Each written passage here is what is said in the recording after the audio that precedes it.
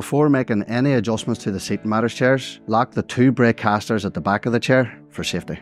The adjustment levers on the Phoenix 2 are used to tighten and loosen the shoulder and head supports. To tighten the adjustment lever, we turn it clockwise. To loosen the adjustment lever, we turn it anti-clockwise. We can pull the adjustment lever out. That allows us to freely reposition the lever. To adjust the angle of the shoulder support, we need to loosen these 2 adjustment levers and then move the shoulder support in and out to the angle that we need. Once we've got the desired angle, we then re-tighten the adjustment levers. To adjust the shoulder support left or right, we loosen these 2 adjustment levers and then slide the shoulder support to the desired position. We then re-tighten the levers to lock it in place. To adjust the wings on the shoulder support on either side, we loosen the adjustment lever.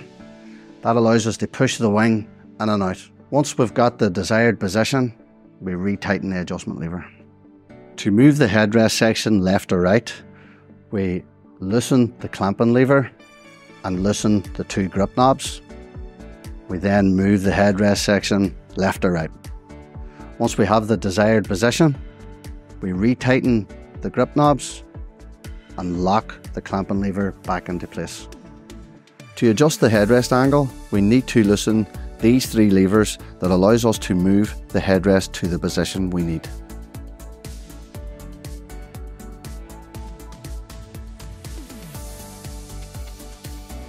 Once we have that position, we can then re-tighten the levers to lock the headrest in place.